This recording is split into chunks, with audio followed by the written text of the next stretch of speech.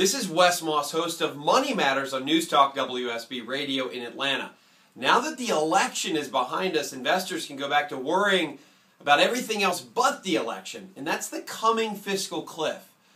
Will our Congress allow the economy to go off the fiscal cliff like Thelma and Louise?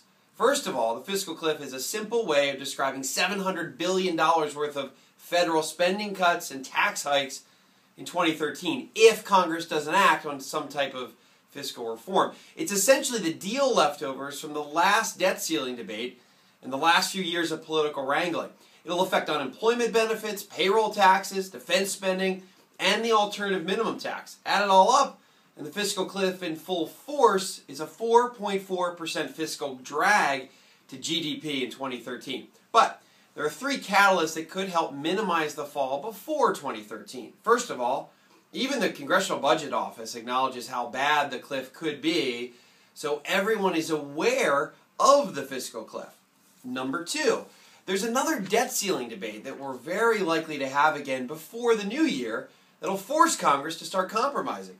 And finally, another necessary debate that has to be had before year end, that's to fix the flawed alternative minimum tax that could hit 35 million new Americans in 2013. Again, if nothing is done. Investors rarely get hit by the bus they see coming. And we know about the fiscal cliff. We also know that Congress will have to talk and likely compromise something before year end.